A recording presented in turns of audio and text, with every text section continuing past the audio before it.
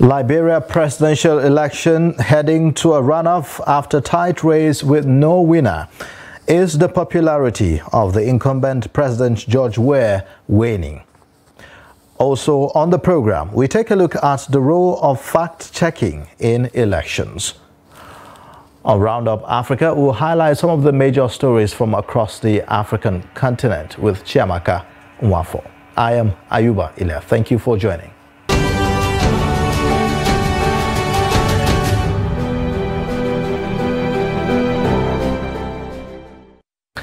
Liberia's 2023 presidential election, the closest in 2 decades, is set for a runoff.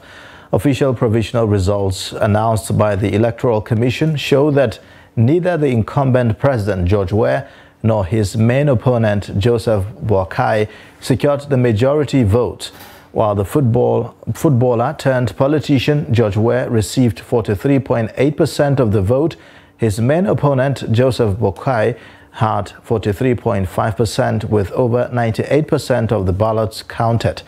This election was significant as it marked the first time Liberia organized a contest without international support since the end of a 14-year-old civil war in 2003. Now, while the election was relatively peaceful, some voters will have to recast their ballot due to the theft of ballot boxes in one district. Now, the runoff is scheduled for 7th of November as no candidate received the required 50% for a first-round victory, setting up a rematch between Weah and Boakai, similar to the 2017 election. Joining us to further deliberate on the matter is Oscar Muba, the Executive Director, Journalist Initiative for Peaceful Elections in Liberia and CEO of Live First TV in Liberia. Thank you so much for joining us, Oscar. It's a pleasure, and I'd like to say many thanks to you, Aiba, and Chimeka, and the rest of the team for extending this invitation to us here in Liberia, particularly Oscar, to speak on your platform. I am humbled. All right. Now, George Weah's rags to riches story doesn't appear to resonate with the people anymore, going by the outcome of the just concluded polls. What are we expecting to see in the runoff elections in the coming days? So, the president, Weah, is the incumbent president, and so he is doing everything possible, along with his team, his cabinet members, and other members on his campaign team, to ensure that they can all secure a second-term bid. However, many Liberians home here feel that the government or the president has not done well to deserve a second term, and so they are all rallying their efforts and seeing how best they can encourage each other in order to ensure that the incumbent president doesn't get re-elected. So it's a two-horse race, as you said earlier on, and many Liberians home and abroad, as well as international partners, are watching the process to see how the runoff goes. All right. What are the options before Liberians? Is this a decision between the devil and the deep blue sea, considering some of the controversies around the former Vice President Joseph Boakai, who, was the Vice President to Samuel Doe, who was murdered by Prince Johnson, who is now close to Joseph Boakai? Yeah, so at the moment in Liberia is very interesting. Is an interesting unfolding here in Liberia, because each side is using the best propaganda available to their side. So as a matter of fact, the incumbent president, George Weah, is using that as one of the missionaries against the Unity Party's standard bearer, Ambassador Joseph Boakai, the former vice president of Liberia. So from their camp, the CDC, the Coalition for Democratic Change, that's the political party of which the incumbent president comes from. So the CDC is using the fact that Prince Johnson, Nema County senator, a former warlord turned politician in Liberia, And as a matter of fact, he's going for his third term senatorial bid. And the National Elections Commission has earlier on announced him as the winner from Nima County. So the CDC is using the fact that Ambassador Weah is having someone like Senator Prince Johnson, a former warlord, on his team, as well as the famous Botneke, evangelist Milton Bly, and the rest of the others who have joined Ambassador Weah's team. So the CDC is using that as a propaganda against the Unity Party to say, hey, look, this is a man who committed mayhem in Liberia. This is a man who took away the lives of many Liberians as a result of the civil upheaval in Liberia. And this is the particular person that the Unity Party and its standard bearer, Ambassador Joseph Weah, is running with.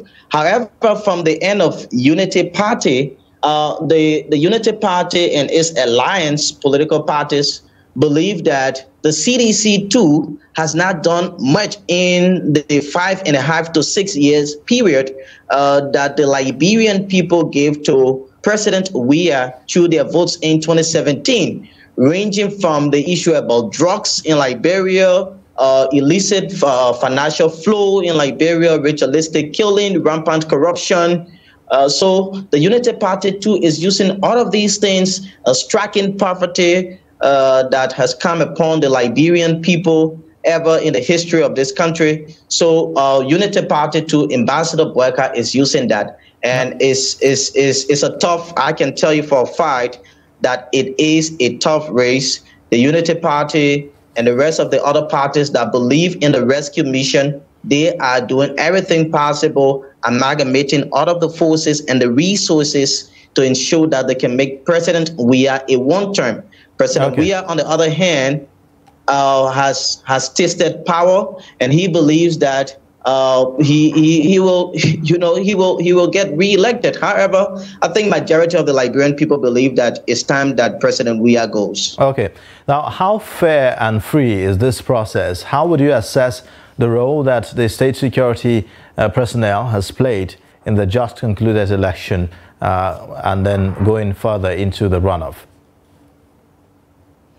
Okay, so from my lens as a journalist, I think the state security has done extremely well.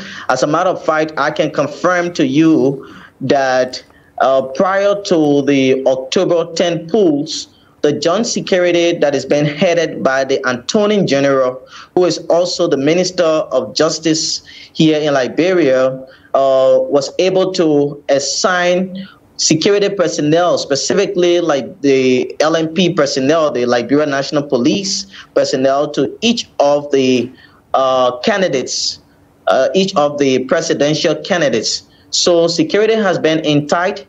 They have also been doing very well in arresting or apprehending some NEC staff who have been reportedly involved into election malpractices.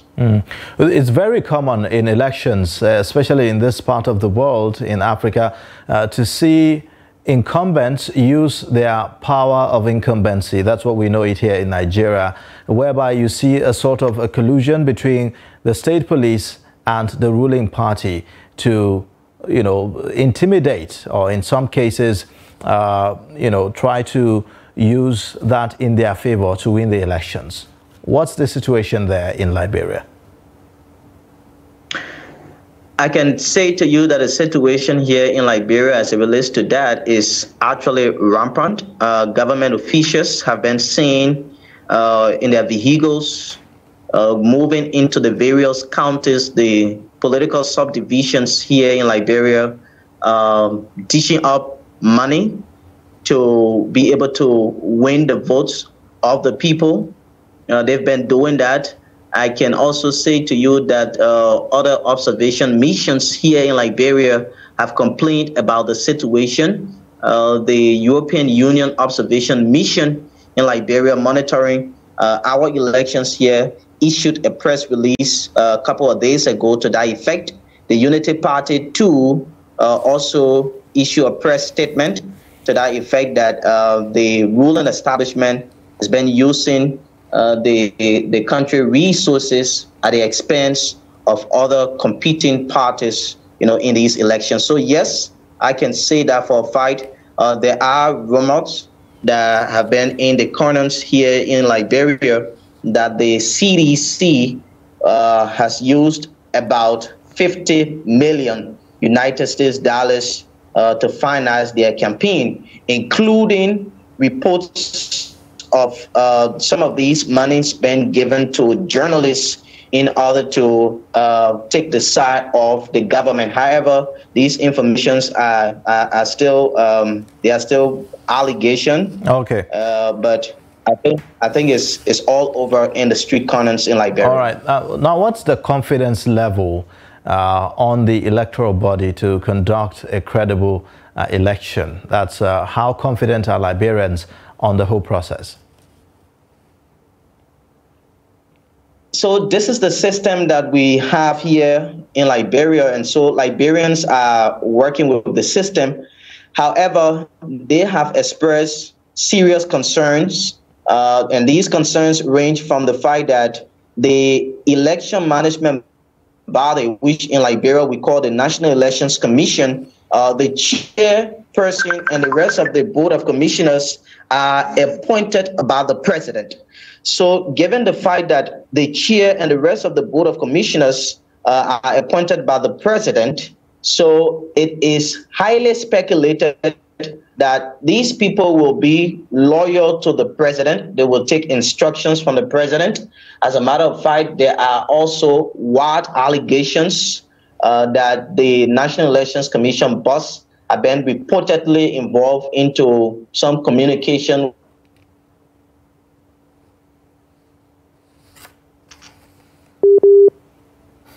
with. Okay, are you there?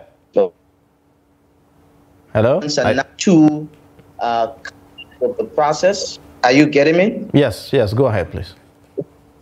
Yes, so Liberians are not too confident by the form and manner the National Elections Commission that is being headed by Deviata Brown-Lassana is conducting the process, especially the post-election. The reading of the provisional results, it has been marked by a number of mistakes or irregularities ranging from mistakes in percentages being announced by the NEC boss, also the failure of the National Elections Commission to adhere to the time that they have set to be able to announce results, and many other discrepancies in the pronouncement of the preliminary results coming out of the temples. Okay, now let's talk about the tenure of President George Weah. How has the country fared in terms of fight against corruption? It is one of the major campaign promises he made to deal with the issue of corruption.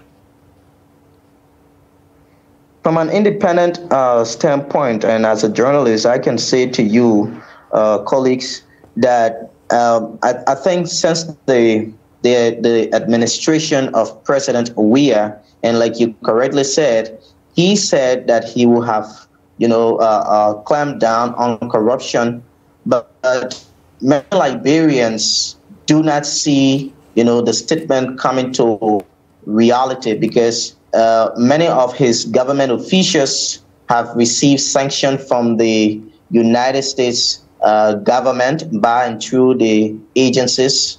The state security secretary issued the Magnitsky sanction. So you can recall that the president, Minister of State, Nathaniel Fallow McGill, the National Port Authority boss, Bill Tuare, and the Solicitor General, first time in the country history for the Solicitor General to be sanctioned by the U.S. government. All of these things are happening under the leadership of a man who claimed that he would have clamped down on corruption. Businesses are complaining, especially Liberian-owned businesses. Remember, the president did say to Liberians upon taking over that Liberians would no longer be spectators in their own economy. But you will hear many Liberians say they are no longer even spectators. In fact, they are outside of the field.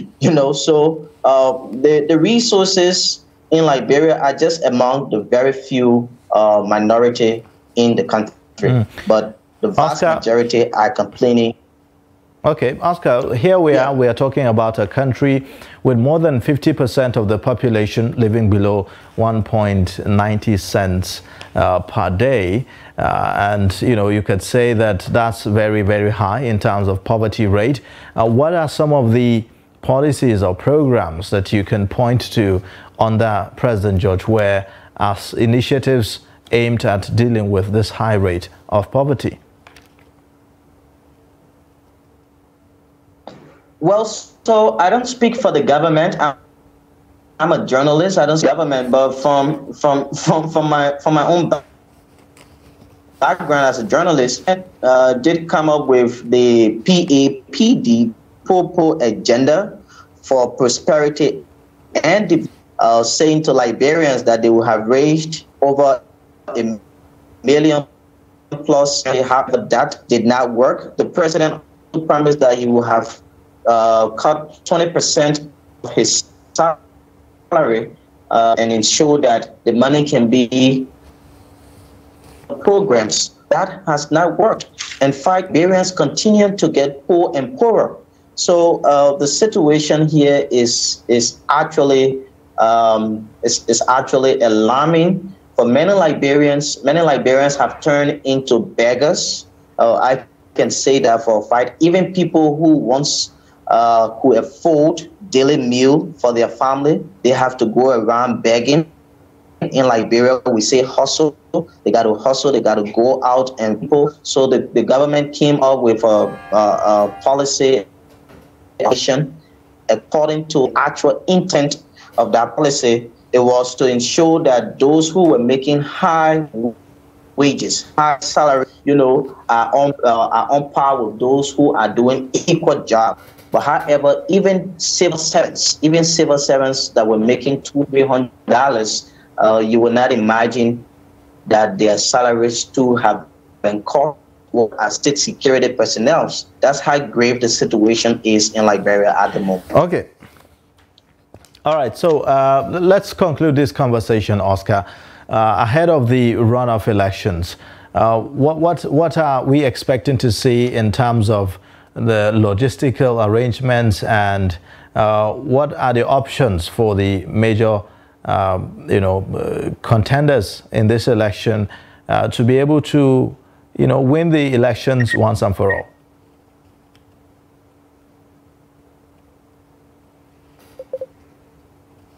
So everyone is trying to remember before going to the October 10 elections, the two leading political parties, the CDC, that's the Coalition for Democratic Change of President George Weah, and the Unity Party of former Vice President Joseph Boakai, each party told Liberians that they will have won on the first ballot. So there was a famous saying here that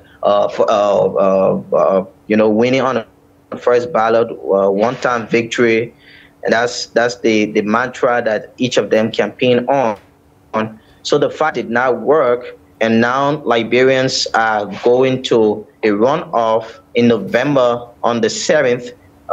Each side is going to do everything possible to a point that they can be elected. So, like I said, the incumbent is fighting to retain, while the Unity Party is fighting to ensure that President Weah becomes a one-term president. And I can say to you that people have been meeting. There are conversations right now taking place on both sides.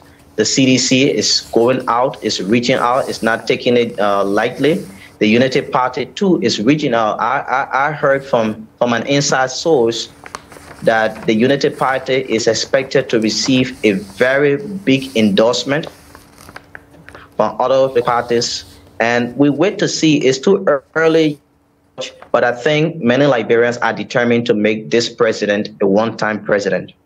All right. Well, thank you so much, Oscar.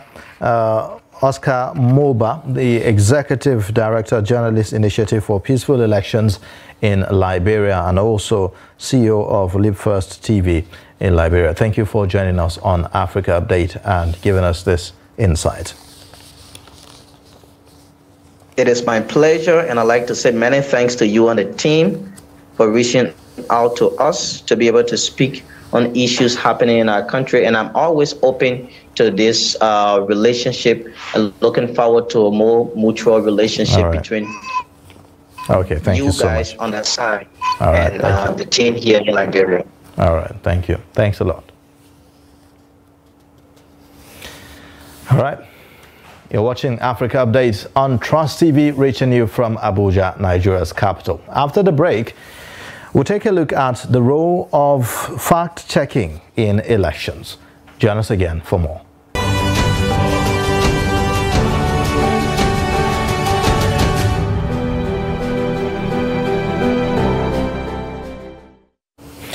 All right, thanks for staying with us. Now, fact-checkers in Liberia help clean up media space during country's volatile election season by verifying or dispelling claims that political parties and supporters make. Now, fact-checkers say that they have reduced election season chaos. VOA's Senanu Todd reports from Monrovia, Liberia. In the waterside market in Monrovia, Liberia, fact-checking journalists interview market traders and authorities to verify a riot reported on social media a few hours earlier. They say the news had caused fear and panic and agitated sections of the youth. They found, however, that the social media report was misleading. Another false report, like the ones they say have been flooding Liberia's media landscape during the ongoing election season. Alpha Daffy Senkpeni is the Executive Director of Local Voices Liberia, a fact-checking agency in Liberia funded by the U.S. Agency for International Development. He says political parties and their supporters are inciting violence through fake news. We have a huge portion of our population that is illiterate. So the possibility of trying to analyze or dissect this information from facts becomes a problem. So people tend to run with what they hear. So if you have a certain disinformation that we may rate dangerous, permeating the society, getting entrenched into the society, it might lead to violence. In its examination of pre-election violence that killed 2 people in September, the Press Union of Liberia says 3 radio stations in Lofa County, funded by politicians from different divides, may have incited people against one another. The union is still investigating the incident. Community members were complaining that rival stations were inciting one another against community members, so we had to intervene and talk them for like 4 to 5 days. Then boom, the violence started. Election results dragged past 1 week after voting day, fueling tension and speculation about tallying and results rigging. Local Voices Liberia says politicians and propagandists use the credibility of international observer missions from the European Union and the African Union to create fake results and speculations over social media.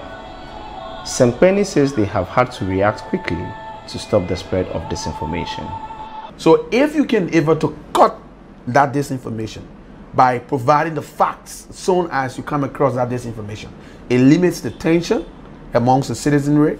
The Press Union of Liberia says it is putting measures in place to track fake news and hold people accountable for what they share on traditional and social media, including hate speeches. We track ethical transgressions. So these journalists form an ethical transgression. We transfer them to the National Media Council, who in turn investigate their conduct. We forward the funding to the Media Council, who will move on to investigate people actually involved with those perceived in inciting comments. As Liberia's election appears to head toward a runoff, media watchers continue to advocate for responsible journalism to promote peace. And now let's go for stories happening on the African continent. Chiamaka Nwafo has that packaged. Niger's military leaders say they have foiled an attempt by ousted President Mohamed Bazoum to escape their custody on Thursday. Bazoum, who was overthrown by the military on July 26, attempted to flee in the night with his family, cooks and security, according to the regime spokesman Amadou Abdurrahman. Abdurrahman said that the escape bid failed and the main actors and some of the accomplices were arrested. An investigation has also been launched. The attempted escape comes as the first group of French troops arrived in neighboring Chad on Thursday after being ordered out by Niger's military rulers. France has continued to support the ousted leader since the coup and is calling for his release. The Democratic Republic of Congo's Electoral Commission, CENI, has declared admissible the 24 candidates registered for the 20th December presidential election, according to a list published on Friday, but still to be examined by the Constitutional Court.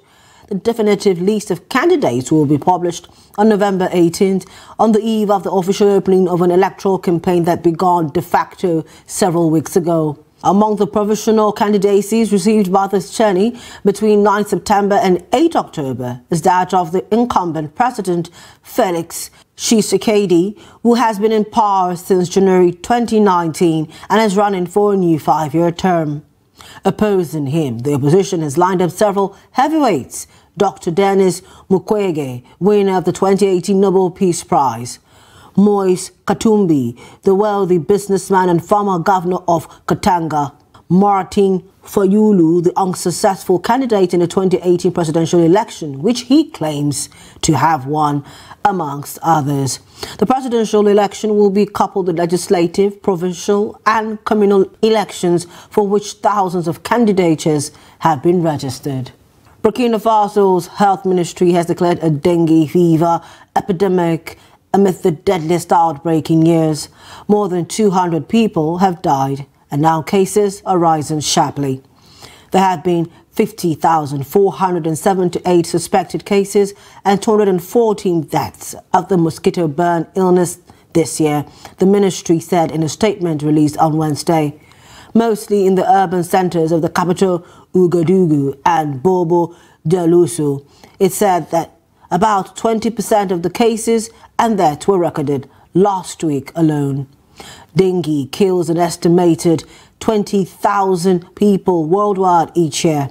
Rates of the disease have risen eightfold since 2000, driven largely by climate change, the increased movement of people and urbanization. And that's the much we have on Roundup Africa.